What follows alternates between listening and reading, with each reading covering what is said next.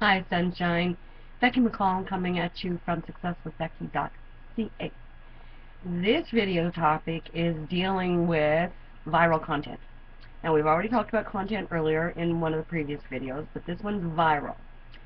Okay, so there was a woman, and she had some kind of a, excitable moment, and she came out of the house, talked to the reporters, and the way she expressed herself, some musicians or whomever, creative types, got a hold of that clip of her explaining what had happened and her part in it. I believe there had been a fire.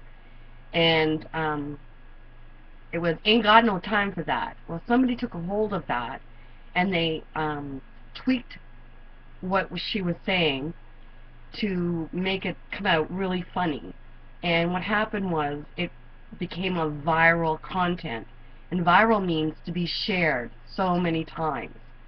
And I know that there are quite a few people who are seeking fame and fortune who do stupid things, sometimes dangerous things, to try and catch the attention of the YouTube viewers and then have it go viral.